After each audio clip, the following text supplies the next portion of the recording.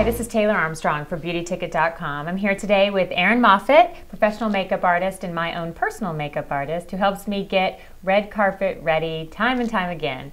Today we're here also with Senna Cosmetics, and they've put together several looks for us to help you get red carpet ready at home. The kits consist of eye palette, a cheek, a lip liner, and a lipstick, and a gloss, so you'll be ready to go.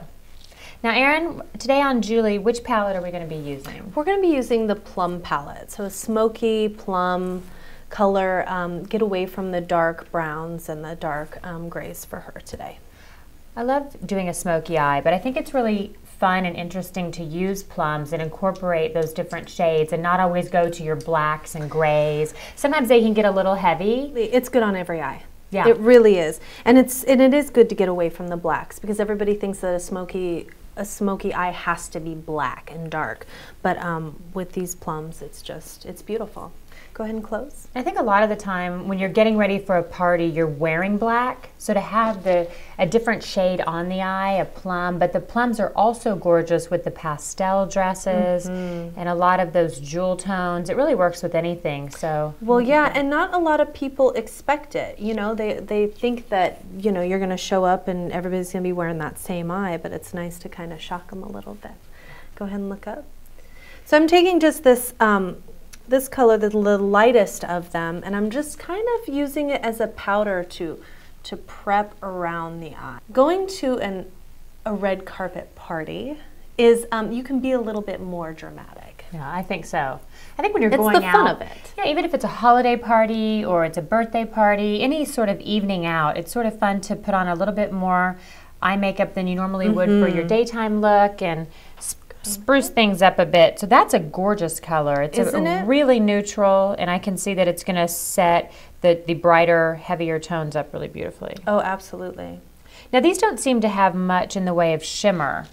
Which is, yeah, exactly. There's two of them, well, maybe three, the second one, the third, and that last one, that have a little bit of shimmer, but again, staying away from that glitter, so it's good on every age. It's not going to get into those creases, or maybe, you know, you are worried about your pores, and sometimes, you know, you never know what somebody may feel a little insecure about, so this just works perfectly with every complexion. Yeah, I definitely feel like at my age I'm not comfortable with glitter, but a little shimmer, especially for evening, is nice, and it reflects beautifully in photographs. Oh yeah. Yeah, for sure. The light hits it, you know, the flashing of the bulbs on the cameras hit it, and it's just really nice. It's complementing. And then you could take all of these colors in just a lighter version for day. Oh yeah, you know, you can even use these two darker ones as a liner if you wanted to. You know, I do like to do that, and just a little powder liner, yeah. Especially when you're not great at making a perfect line, it's nice to go over it with a little powder, smudge it up a bit. Smudge it, yeah, for sure. So I've taken the second color and just used it on the lid, gone all the way up to this crease right here, and kind of form the eye a little bit. And it's just pretty. Go ahead and look forward, and you can see it's just already kind of taking shape. It's really beautiful. Those soft blush colors are gorgeous. So this is where it's going to get a little bit more dramatic and exciting and fun. We're going to take this darker color, go ahead and close, and we're just going to work it just all over the lid and into that crease. And if it falls a little bit, don't even worry about it. We've already prepped her skin, and she has her foundation on and everything, but you know, you just take a brush and you just whisk that right away, and maybe you can go back in there and just throw a little bit of powder on there and it'll be fine. So a lot of people worry that, oh my gosh, once they get that trickling of the darker colors, now what are they going to do? But it's just easily removed. I love that color. Oh, it's beautiful. These wine colors are one of my favorites, and I have green eyes, so you know, the browns and the greens, you know, when you have that, it pulls out the color so much, and even the blues, you get those flecks of yellow that really pop out with these plums. It's a nice transition away from the brown. I have a tendency to get in my rut with the browns, and this is just a little deviation. It's not too adventuresome, but right, yeah. I mean, and it's safe. Yeah. You know, it's really something. The browns are beautiful, and I think that, You know, everybody should own the browns for sure, but these plums, you know, you can't go wrong with them because they can go from day to night so quickly. Yeah, so really you could put these colors on during the day and then just amp them up a little if you have a day to night event. Go ahead and look up, and I'm going to just go underneath a little bit. Now, are you using this third color as well? Okay. Yeah, that's the one that I've got on right now, got on my brush. Just smoking it out just a little bit. And again, just... What are the biggest mistakes that people make with a smoky eye, do you think? They take it a little bit too seriously. Just push it a little too far. You know, it's meant to be messy, and you are supposed to have fun with it, right? So what happens is everybody thinks, they'll always ask me, like, how do I get a smoky eye? Like, what are the steps? And the steps are really, you could do it with a Q-tip. You know, you could just get in there and have fun with it and really enjoy the process of making it look beautiful. And you blend so often with your fingers. And I do. That's such a great tip and a tool that all of us have, but it's just because the oils in your finger help to blend. Yes, I'm a firm believer of that. There are probably some people that'll say no, but yeah, I think it's good to get in there and really work with that canvas and manipulate the colors a little bit, because blending with your finger versus blending with your brush it's more hands-on. You know, you're going to get it to move a little bit. Sometimes the tools can be intimidating to those of us that are not professional makeup artists. So being able to blend with just your fingers and things that we're a little bit more comfortable with, I think that's a great idea. And with the smoky look, you can't blend too much. Exactly. Well, and this is great because these actually come with brushes, so it's easy to work with as well. You know, oh yeah, you've this got is the a liner nice brush. blendable one. Yeah, it's really good. So this is actually the liner palette that they've got, and it has 6 different colors in here. It's really beautiful. We got the blues, the maroons, and the browns. I'm gonna stick with the maroon because, you know, why change it now? Now these are the cream eyeliners. Yeah, the cream eyeliners. Senna's cream eyeliners, I love them because they go on so beautifully, but yet you can still manipulate them and smudge them. I think you and I talked about the intimidation factor with some of the liquid liners as opposed to cream, and cream is obviously less forgiving. I mean, more forgiving. Yeah, it's pliable. You can just play with it a little bit more. When you get the liners with the pen, like the pen liners, you know, they dry rather fast.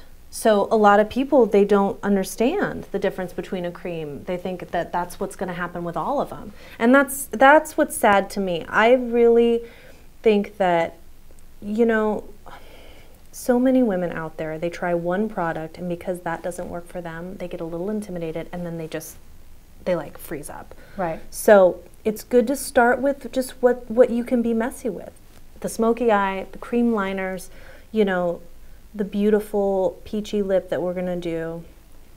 Well, in this color palette with the liners, there's so much variety in here. If you want to do a brown day, you have your browns, you know, then you can go the plum eye. Yeah, and when you're ready to use some of the blues, you have that available as well, all in one packet here. And I travel and I'm on the go a lot, and if you're going to take something with you to the office, it's nice to have a liner that you can transition again from day to night. Yeah. Throw it in your purse. They're tiny little compacts. For sure, and even traveling, like, you know, if you're going in a plane or anything, you know, sometimes it's just so hard to carry around a kit of stuff, you know, to throw in a few different things is great because you've got all the colors in there.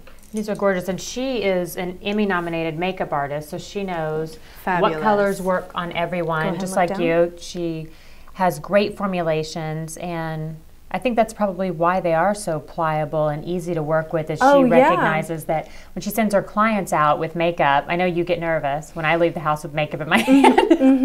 Well, because everybody's gone through it where they, you know, you prep somebody and prime somebody for the red carpet, and then all of a sudden you see them and they have like powdered their face to Kingdom Come, and you're like, oh my gosh, no, they just change it on the way. It's not good, but it's really nice to have somebody who knows the business creating something that we can all appreciate and love and want to use, you know. And the pigments too. These pigments are great. I would never promote something that I didn't believe in. Yeah, and it comes in 3 different color choices, so it's really appropriate for anyone. You have this palette, which again would be great for day or night. It has the green. I'm in love with the green right now. I just worked on a Victoria's Secret shoot, and it just like we fell in love with these green colors on on darker skin tones, but also on the lighter. Green's very understated, you know? It needs to kind of come back around, I feel. Yeah, just like the plums, you know? I think it's time for people to get into the color of it all. And I think really having it all in one kit, it allows you to go step by step, and it takes away some of the intimidation. Oh, yeah.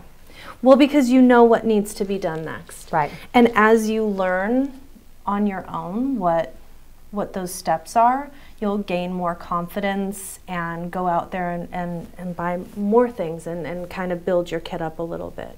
Each time we've experimented with color, I'm always hesitant with you at first, and then of course you always end up being right. I'm always happy I did it, because otherwise you end up looking like the same person all the time. And when you have a special event, it's fun to look back and have tried something new. Oh yeah, absolutely. So this is the these are the cheeks right here, and I just went ahead and put the this kind of a more matte color, the pink, on there, and now I'm going to go in and just do a little bit of highlight on top of the cheekbone. So the highlighter. Yeah, I know we typically put above the cheekbone and down the bridge of the nose. Okay. Oh, that's beautiful. I can see the difference. Isn't it gorgeous? And you can use a little bit of a smaller brush, but I'm just using this brush because I So you're applying again the highlighter above the eyebrow? Everywhere the light is going to hit, right? Okay. So above the bones of the eyebrows, a little bit right here, cheeks right here, and then maybe just take a little bit of a smaller brush. You want to maybe make her lips look a little bit fuller. You're going to do just the Cupid's bow a little bit right here. Okay. It's a little bit more pouty, and then underneath right here. And this just gives... The contouring really does make a difference. Oh, absolutely. You really notice it in photos. Oh, yeah. For sure. Yeah, I mean, that's what it's all about, right? And this cheek color is just universal. I can tell it would just work on any skin tone. It's gorgeous. Yeah, it's really beautiful. I mean, you can use that on anybody. Yeah. And so that one is in all 3 kits because it is so flexible with all the different skin tones. Now, we've already primed the lips, just a little bit of... not lip gloss, but like chapstick, something. Just a lot of people like to use a lip primer, which is good too.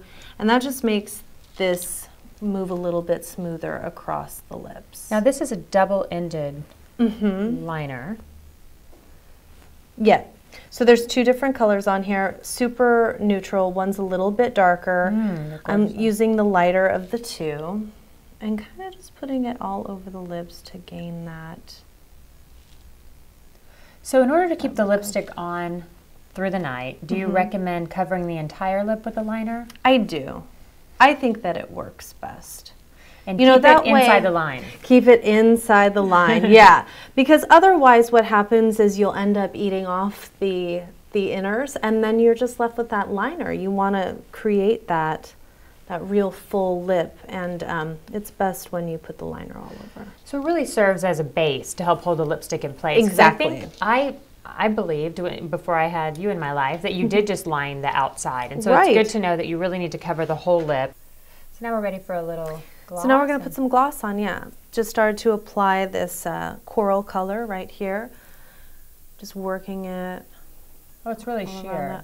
Really beautiful. Yeah, and it's good because it just picks up the liner, you know. And when you're really going with a heavy smoky eye, this is a moderate smoky eye, but if we really made it heavy, you'd really want to go with the lightest gloss possible. Yeah, I mean, unless you're really going to a specific type of party, you know, maybe it's a masquerade thing and you want to do that real dramatic on both.